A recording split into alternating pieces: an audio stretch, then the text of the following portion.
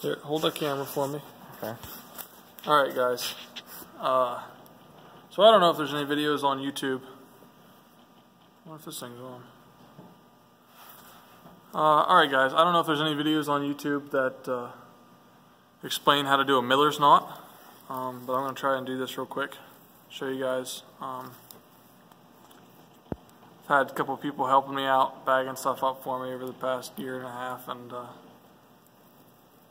they taught a couple kids how to do a miller's knot. So this is the knot you get when you buy a feed sack, or if you're selling sacked grain or sacked feed. So what you want to do? So I take the short side over here between my fingers. I grab hold of the bag, get it all tight down close to the top of the fill there, as close as I can. Pull it through. Index and middle finger. I guess pointer and middle finger. And over under the pinky. Around once. Pull it tight.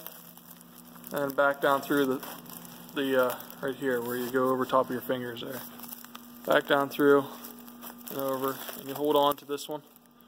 That's the one we started with, the short side we started with. And you just pull it tight. And that'll stay. And then the nice part about it is it'll stay.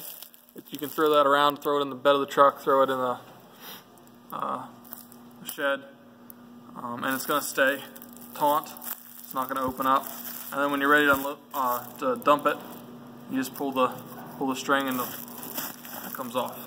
Easy peasy, lemon squeezy. So anyway, I'll show that one more time, real quick. Right there.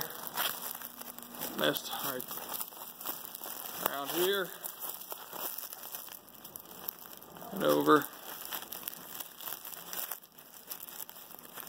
The string's falling apart because I've been doing this a couple times now. But anyway, there it is.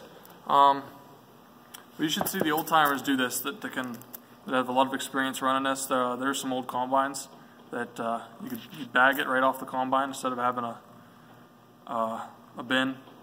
It would go right in the bag, and you have two guys standing on the combine bagging it and throw it in a bed of a truck. And those guys who've done that before can really, just like that, and have it tied. So yeah, just showing you guys how to tie a miller's knot. And so yeah, thanks for watching. Please comment, rate, and subscribe. And if I did something wrong, tell me about it in the comment section. All right.